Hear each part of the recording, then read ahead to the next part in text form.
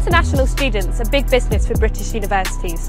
From 2020 to 2021, tuition fees for students coming from non-EU countries were worth around a whopping £7 billion. That's roughly 17% of their total income. No wonder they want more to come. The recruitment agencies do extremely well out of it, and poor universities that might otherwise go to the wall keep going. Our university sector is now completely over-reliant on foreign student money. I've done my own research into what's been going on, and I found another side to the story. Far from facilitating higher education for young people struggling to obtain it in their own country, the international study route has once again become a significant immigration back channel. Increasingly, overseas students, mainly from the Indian subcontinent, have been aided by a variety of recruitment agencies and are coming here ostensibly to study, but are really entering the labour market instead. Some agencies have had to stop recruiting from the Indian subcontinent because they found students have been accepted for courses and issued with visas, only to then not show up to the courses they signed up for. For example, some UK universities have stopped accepting students from the Sylhet region, the northeastern region of Bangladesh, where many Bangladeshis living in the UK originate. The large Bangladeshi diaspora, of course, then adds to the power of the immigration magnet.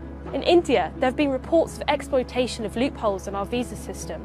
Scams such as agents enticing foreign students with large loans in order to facilitate tuition fee proof, with the loan refunded, no doubt with interest, once the money has appeared in the client's bank statement and presented as evidence of the availability of funds for the intended course. As for the Home Office controlling what's going on, one official I spoke to on the condition that I did not reveal their identity referred to the chaos within the department that is under huge pressure to deal with an asylum backlog.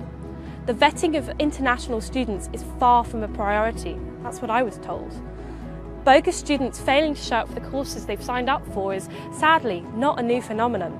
In 2008, following the introduction of the points-based system by the then Labour government, the National Audit Office estimated that in 2012, in the first year of the PBS, between 40,000 and 50,000 students may have entered the UK for work rather than for study. So why are so many non-EU overseas students choosing British universities and then not turning up to their courses? Well, many never intend to attend their courses in the first place.